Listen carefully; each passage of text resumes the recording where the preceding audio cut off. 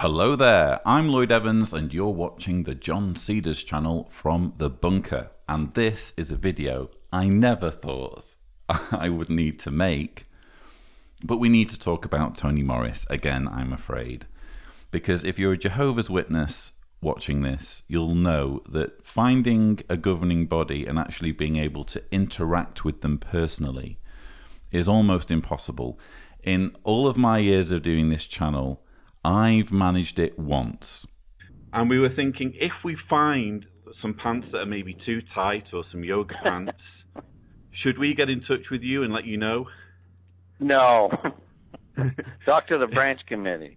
The branch committee. And don't let me see you guys wearing them. Well, and I was Are you serious? Well, you're pulling my leg. Well, what if we find your pants and your pants are a bit too tight? Should we? Then you must have shrunk them. So that was a clip from my prank call with Tony Morris. I managed to get hold of his number when they were still in Brooklyn, and knowing that I wouldn't be able to have a serious conversation without him hanging up, I just thought I'd rib him a little bit. But it's very difficult to have that sort of conversation with a governing body member, whether you're an apostate like me or not, especially now they're in Warwick. It's even harder to have a chance encounter with someone who claims to be part of God's channel with 8.5 million Jehovah's Witnesses. It's almost impossible. So you can imagine my surprise when yesterday I had an email from someone saying, "You will never guess who I ran into at my local liquor store," and I managed to document it. So I needed to find out more. An email exchange ensued. I managed to get the video footage on condition that I disguise the man's voice. So without further ado, here it is.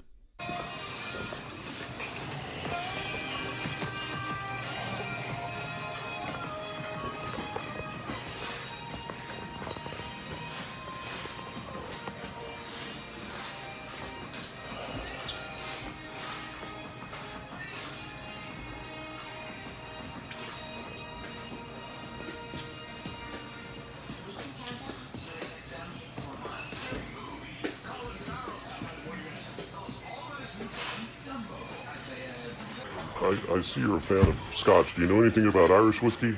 Yeah, not a lot. My wife likes it. Yeah. Jameson's always popular. I usually get Bushnells, but I don't know anything about these newer ones. Yeah, the Jameson's been good long time. Yeah. This one I don't know, but hey, it's nice to just test them out, taste them. Yeah. Yeah, but I've been to Scotland a number of times, so I just... Well, thank you. Scottish and Irish, so I'm not prejudiced. A lot of the Irish ones will say, you got to try our stuff, Yeah. I know I've had the green spot that's very nice. Oh, yeah. Well, I'll just go with another bottle of JMO. You can't go wrong with it. My wife really likes that. Hey, have a good one. Yep. You too.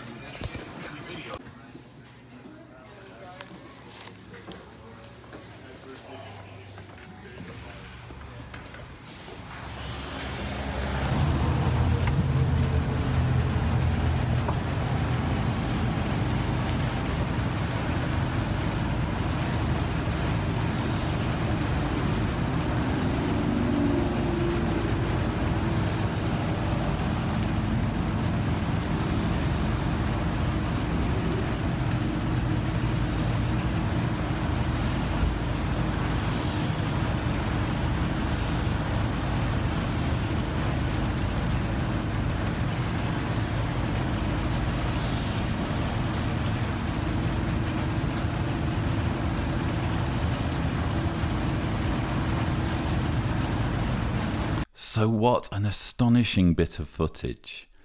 I think it's safe to say that that is not how Tony Morris would like to be seen by Jehovah's Witnesses. I think Tony Morris is more accustomed to Jehovah's Witnesses seeing him like this. Welcome to this month's broadcast. Here are a few highlights of what we'll enjoy on the program. Chickens and Hawks was the second article. It warned about homosexual men who prey on and advocate the right to use boys for sex. Shame on them. It is one thing to work on a job with others and quite another matter to immerse oneself in an institution of learning. If your hands are not clean because you've been out warning, then they have blood on them and you're going to lose your life. So this is it. At this point, we're confident to share with you Russia and its allies are the King of the North. Jehovah blesses obedience. This is a theocracy ruled by God, not a collection of man-made decisions. This is governed from heaven. And yet, for all that arrogance and judgmentalism and pomposity, wouldn't you know, our boy Tony is just a normal guy after all, who you could argue, and I've repeatedly argued, is entirely unworthy of the attention and adoration that's lavished on him. Here is a guy who can get caught out wandering round a booze store at 11 o'clock on a Sunday morning, which is when this was recorded. Now, before going into this in too much detail, because there's plenty of detail I can share with you, it would probably be best to go straight to an email from the guy who recorded this, because he provided lots of background. It says, "So here is the play-by-play. I entered the store without my cell phone, intending to buy a bottle of Irish whiskey. I was completely surprised to see him and even doubted at first that it was him.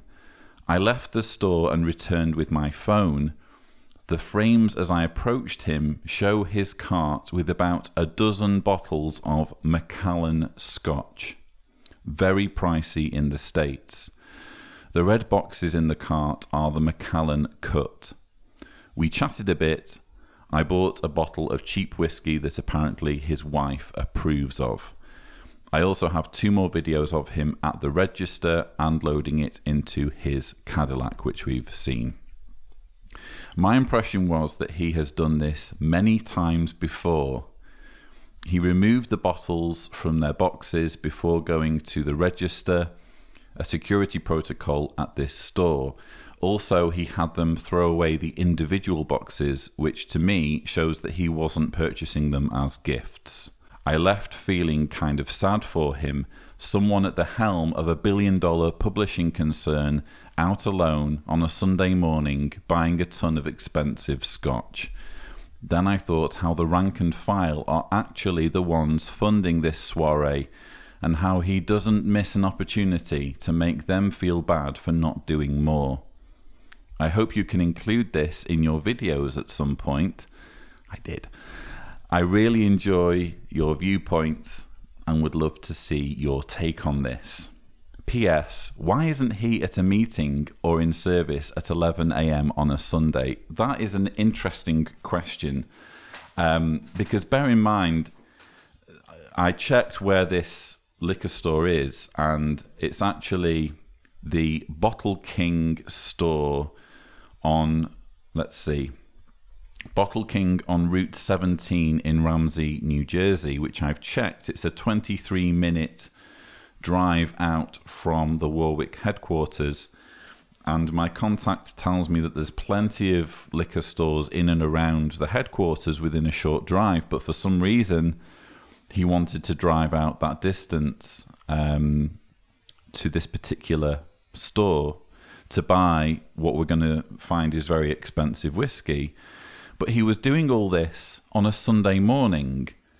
So while he was wandering around a booze store up and down the Eastern Seaboard, there were congregations, or there are congregations, who would have been at their kingdom halls attending the public talk or sitting through the Watchtower study. It's a very odd state of affairs that while they were doing that, a man they look upon as part of the faithful and discreet slave was in a booze store stocking up on very expensive Scotch whisky. And you might ask, well, how expensive? Well, my contact, again, he managed to catch very briefly a still of the contents of the shopping cart.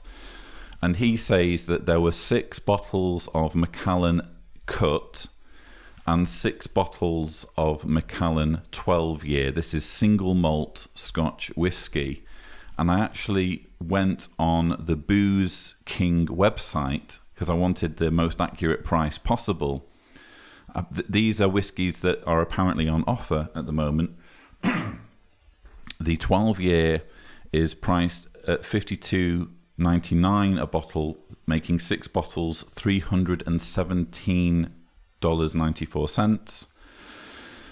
The Macallan Cut is priced at $89.99 on sale per bottle, making 6 bottles of that $539.94. So for the 12 bottles in question, and bear in mind it looks to me as though there's more than just those bottles in the shopping cart, the single malt comes to $857.88.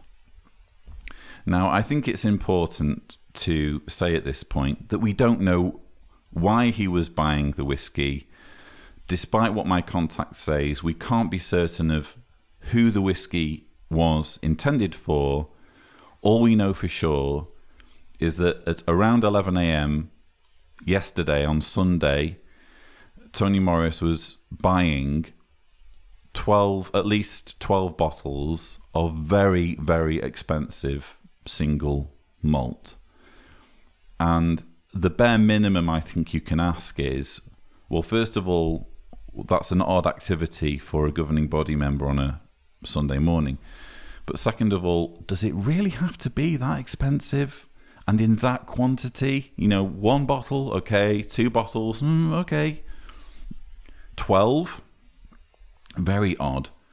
And where's the $850 coming from, you could argue. But more than anything, what really hits me when I watch this footage is I see it a sad man waddling around in sneakers and a trench coat and a flat cap in the pouring rain outside a liquor store in New Jersey on a Sunday morning, who is just a normal guy who may have some kind of alcohol problem, we don't know, but he's definitely unworthy of the adoration and veneration that he goes out looking for.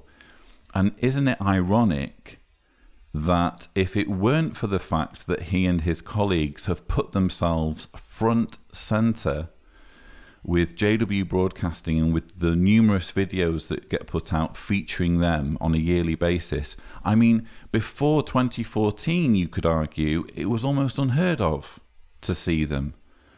I can remember growing up and not knowing what the governing body looked like, because you only got the occasional mugshots in the publications. But now they're everywhere if you're a Jehovah's Witness. And bear in mind how many Jehovah's Witnesses there are. It's inevitable, given the amount of video material they're pumping out, it's inevitable that these men are going to get a kind of celebrity status. And the drawback of being any kind of celebrity is that more people will recognize you.